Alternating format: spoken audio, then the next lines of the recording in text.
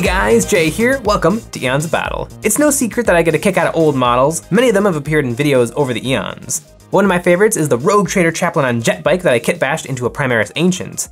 And my out-of-production Metal Kato Sicarius won me a finalist pin at Golden Demon. I just love bringing this old stuff back onto the tabletop. It's funny to me, having a model from 1492 sitting next to a 2020 Primaris Space Marine. But in this video, I'm gonna break out all the stuff that hasn't made its way into videos yet, starting with probably the most recent model for my retro collection, this old Space Marine Captain. This guy is kind of an honorary Black Templar character because the original one from the Games Workshop web store was painted in Black Templar colors. And Games Workshop agrees with me because the new generic Martial kit that they just released for the Black Templar, you can actually recreate this exact guy. They give you the combi melta, the bear head with the rebreather mask, and the fancy power axe. I just think this model is really, really neat, and I should paint it up. I think the only reason I haven't is because I collect chaplains for my Black Templar, and so whenever I'm in the mood to paint a Black Templar character, I always end up going with one of my chaplains. But my Black Templar are gonna need captains too, and so I will eventually have to get this guy painted up. And hey, I actually do have 3 colors on him. He is tournament legal. But there's plenty of stuff I could do to this model. I think it'll be super fun. Moving on to more Space Marines, I have these 2 2nd edition Space Marines, and these are generics. And I have this idea in my head of one day doing a proper 2nd or 3rd edition Space Marine army using all like original kits. I just kind of, I think that Space Marines now look way better. Primaris is super cool, but there's a charm to the old Space Marines and their simplicity and their dumb Buzz Lightyear appearance. And I would love to do it. I have these 2 guys. I have a whole bunch of the old 3-piece plastic models, and I actually have a bunch of the old sprues that came with shoulder pads, the dopey 2nd edition arms, and the old bolters. So it's totally in the cards, but I don't think the time is right yet. Maybe one day it'll be time for a proper retro army. And these guys will make a really nice addition. I'll probably have to pick up a bunch more because even though I do want it to look like the time period, I want it to look like the best possible version of Marines from that time period. So I'm gonna need lots of alternate builds just so that I can have a little bit of variety with my units. But these guys are pretty crisp and clean. I mean, they have a terrible seam line running up the middle of each of them, but they're actually not terrible. And I definitely need to pick up a few more. I think I got these guys in a giant lot of other stuff, and they just happen to be really nice. And speaking of Space Marines from 2nd edition, I have this Space Marine Captain in Terminator armor. I don't remember why I picked this guy up. I think I was in a Terminator mood, but then I managed to get a hold of a Inquisitor in Terminator armor, and that model was like a million times cooler than this model. But he's still fun. He actually has some sort of a gun built into his power fist. I don't know if that would be a Stormbolter, because he's also holding a Stormbolter. Although having 2 Stormbolters would actually be kind of a fun loadout, especially back in the day when Stormbolters were a pretty legitimate gun. It's just a bolter with a buttload of shots. It would actually be pretty sweet to have this guy just dumping dice onto the battlefield. And his Terminator armor would keep him nice and protected. But back in the day, when Terminators were a little derpier than they are now, I actually don't mind this look, and I hope that when Space Marine Terminators get a remake from Games Workshop, and they will, and Games Workshop is gonna keep everything exactly how it is and just scale them up and give them some Primaris weapons. That's exactly what they're going to do because that's what I want, and I think that Games Workshop should do everything that I want them to do. But this guy's really fun. I mean, there's a lot of flaws with him. He's a poopy looking model from 2nd edition, but he is really, really badly leaning forward. I mean, this is Michael Jackson levels of leaning forward. And you can't really even bend him backwards because then his toes are pointed straight up in the air. I don't know what happened with the sculpting or casting, or if it just kind of looked right in the moment, but I don't know, it's wild how badly he's leaning. It's ridiculousness. And then his head is sticking so far out of his Terminator armor that if you glue this guy to a base right now, he's basically staring right at the floor. It is a very, very silly model. And this is from so long ago that his shoulder pads actually come down in a weird diamond point, which actually I don't think is a terrible look and would actually be kind of fun. I think that would be a really, really interesting way to actually bring a little bit of a retro aesthetic back into a Primaris world. If maybe when they revamp the Terminators, they have regular shoulder pads, but they could also have these interesting shoulder pads with the points. You see a lot of stuff like this kind of coming over from Rogue Trader when Space Marines were truly like knights in shining armor.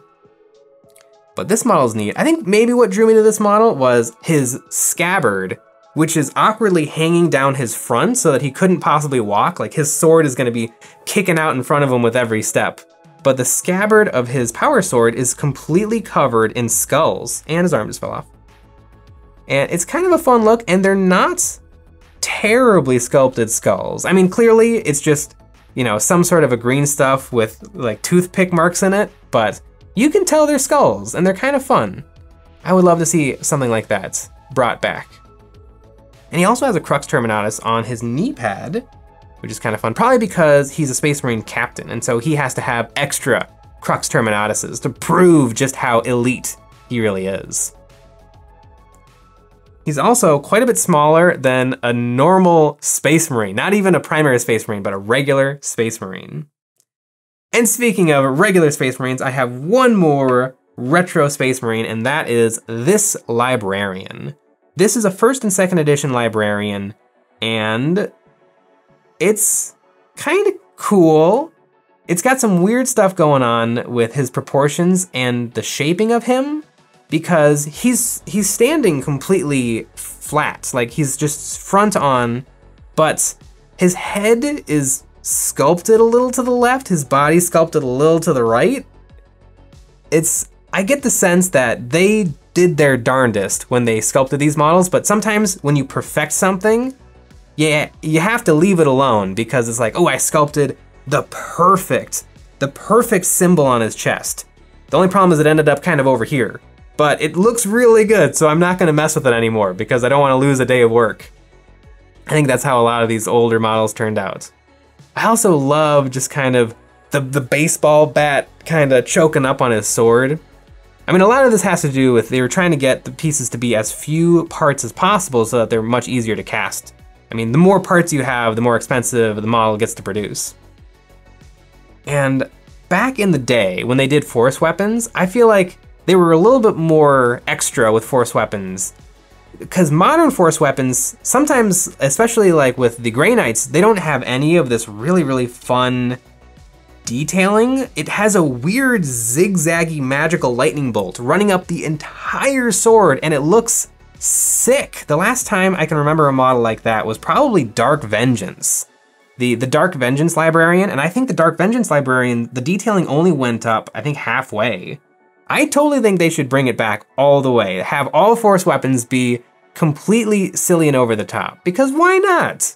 You have to make all your different swords different. And right now we have regular swords, and then we have power swords, which are also just regular swords, and then we have force swords, which are slowly turning into just normal swords. Give us weird, wacky swords. I also think they should bring back the weird skull with the ram's head. I don't know if this is something that that has completely escaped me in the lore, but most Librarian models have this symbol on them, and I have no idea what it means. Why would it have ram's horns? Somebody tell me in the comments. Actually me all over the place in the comments. What is the deal with the regular skull head with horns? Because I don't get it. I think it's appeared on models as recently as Mephiston, the new Mephiston remake, and I don't know what it means or why it exists. And I'm not a stranger to the lore, but it's just completely escaped me.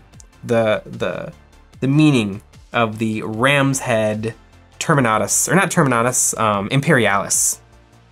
Ooh, and then I have one more Space Marine, I'm gonna save him for the last. And then moving on to some Xenos, I have not one, but 2 Dark Eldar Beastmasters. And I have 2 for double the fun, and these are weird and wacky models. They're so much fun. I think I got this also in a big giant job lot. And I assume that this was for Warhammer Fantasy Battles because it looks a lot more Warhammer Fantasy Battles than Warhammer 40k. But when I actually took a closer look at this model, he has a shuriken pistol or some sort of a Dark Eldar gun. And I was just shocked. And I was even more shocked to discover the original chimeras. These things are, they are wonderful. Holy cow. They're weird, wacky, scorpion-tailed, kind of raw Partho looking D&D rejects. They're so weird. And I only have 2 sculpts. I think there was 3 in total. But they're not, when you look at the details, they're not terrible.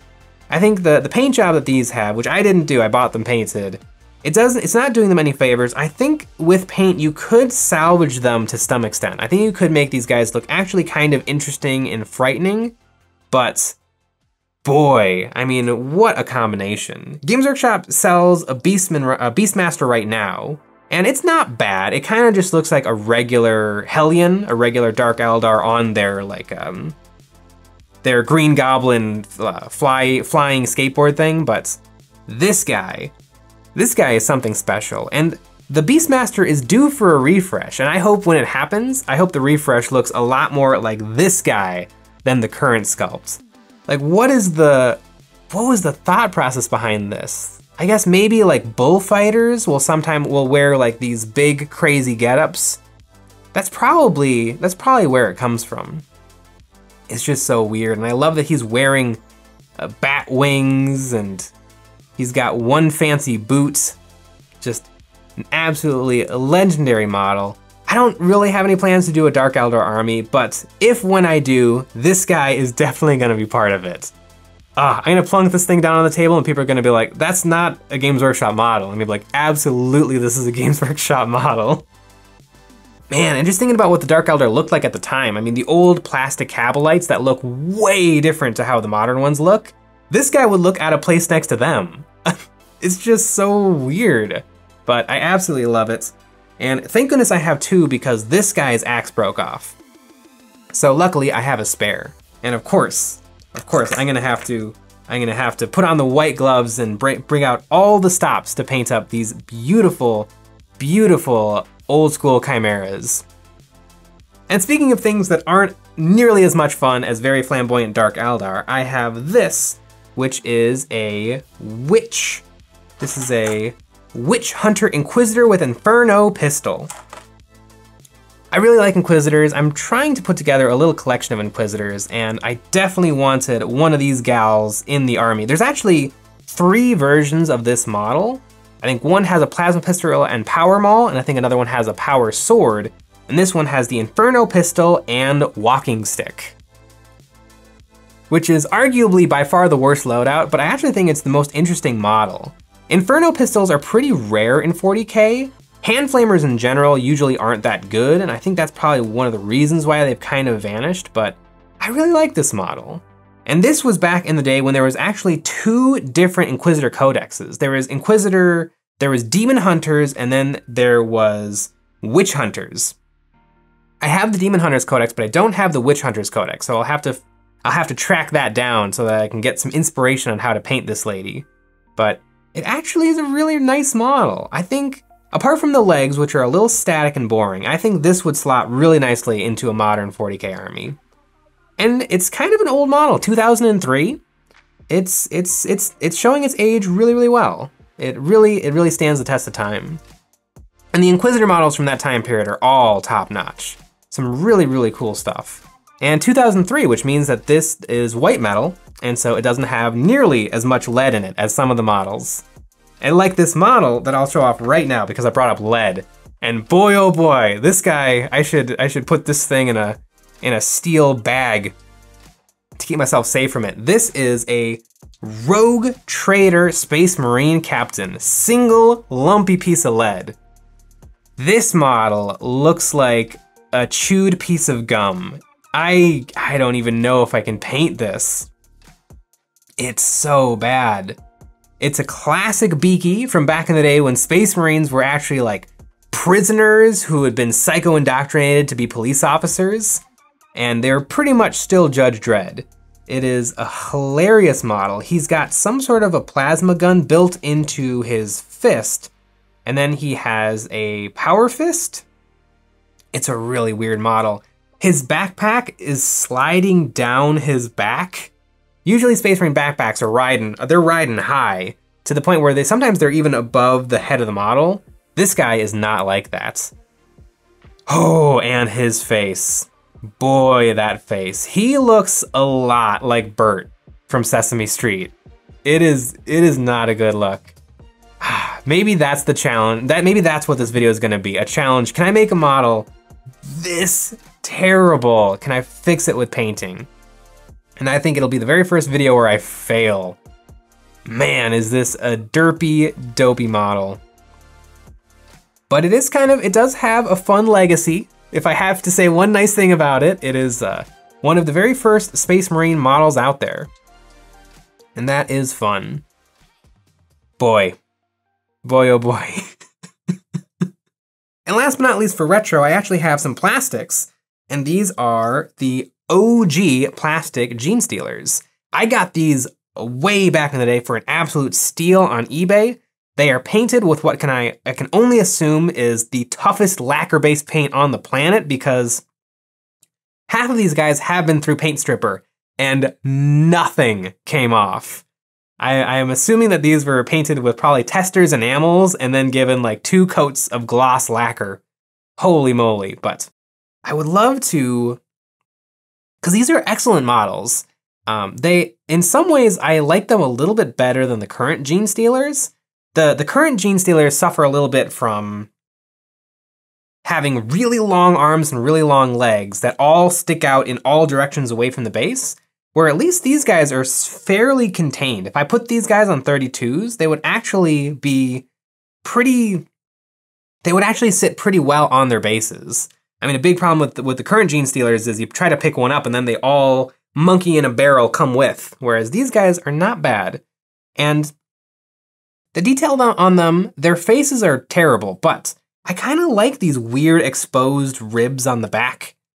They're not bad. I don't mind them, and I would love to maybe do a video where I paint these, but not in a retro way. I paint them in a grim, dark style to see if, I bet these would look really good. Given a nice, modern, grim, dark paint job, I think that they would slot right in with current Gene Stealers. And it would give some really nice variety. I have 30 modern Gene Stealers, and I think 10 more of these retro suckers would really spice it up and look really slick. I'll definitely have to give that a try, and I'll definitely have to try out maybe a couple more paint strippers to see if anything will put a dent on the terrible, terrible paint on these guys. I mean, for the time, these look sick, but I don't really want to put them on the tabletop today. Ooh, I almost forgot to talk about this metal Scarab Swarm. From back when Necrons were barely Necrons. They were, I think that they had moved from being Chaos robots into Necrons, but the Scarab Swarms were quickly replaced by the Scarab Swarms we know today when the plastic Necron Warrior kit came out. But I have kept this one Necron Scarab Swarm all these years because I would love to one day pick up a metal Necron Overlord. Either the really, really hard to get a hold of Necron Warrior with cape. I don't know why, but that model is just impossible to find. Or the old Tin Man looking Necron Overlord. And I want this model to decorate the base, to truly have the retro vibe going. It'll be a very, very old Necron that has basically no relationship to the current Necron aesthetic. And then his little Scarab Swarm, it's like his little dog. He's a 10 billion year old Necron and he's got his 10 billion year old dog at his feet. But that is why I have this guy, and one day I'll have an old out of production Necron Overlord. I also have some out of production Imperial Guard. I actually had a bunch of Catachans, but I actually got those guys painted up. I have a whole bunch of Talon Desert Raiders, and these guys are actually really slick little sculpts. I really like them. The only problem is I don't quite have enough for a kill team and not nearly enough for a 40k army, which I wouldn't want to do in general. But these are really, really cool guys, especially with the popularity of Dune right now. I think these guys would paint up really, really nice. especially some washes. I mean, all of those lovely clothing, these guys would take washes and contrast paint beautifully. And they actually are a really, really fun aesthetic because they have these robes on, but then they also just have random pieces of flak armor and las guns. It's a really, really nice look. I totally see why Games Workshop dropped most of the different Imperial Guard factions because, I mean, it would just be really, really hard to keep like 25 different versions of the same Cadian squad, but these guys are really, really fun. And maybe if I can keep my eyes out on eBay and put together the rest of the squad, it would maybe be cool to actually have a kill team of every single out of production Guard faction. I mean, I've got Krieg, I've got Catachan, so maybe put together some Talern, and then some Vostroyan Firstborn, maybe some Mordian Iron Guard, some Steel Legion.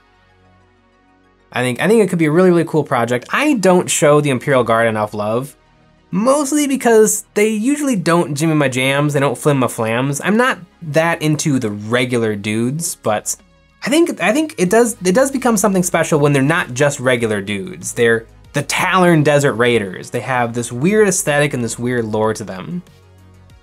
Man, and Forge World used to make these absolutely badass Talern Desert Raider riders where they were riding like camel hippos.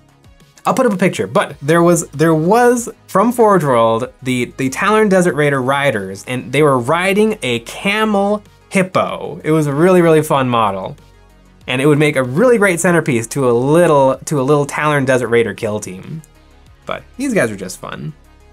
But that is my collection of retro stuff. I just think it's fun. I really like it. And you know what else I like? That's right, the Eons Battle Patreon.